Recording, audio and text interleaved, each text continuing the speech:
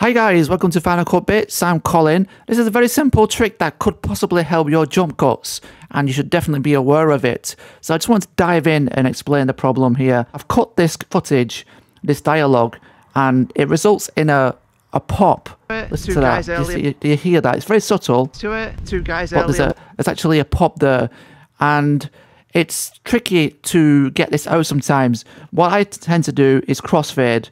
But that is not what today is about. It's just a little transition that you can pull over it, and some creators like to use this as a quick and easy thing to remove the jump cuts.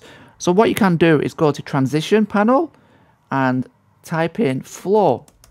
It's flow transition. Simply drag that over the cut, and now if you listen to it, it's a lot smoother, and almost the image morphs into the other as well. This could be suited. You want to try it? This could be suited for you. It's definitely better than doing nothing. And like I said, there's many different techniques for jump cuts. I'm still learning them myself because they are often problematic for a lot of creators. But yeah, I just want to make that you're aware of this flow transition, and I hope that helps you.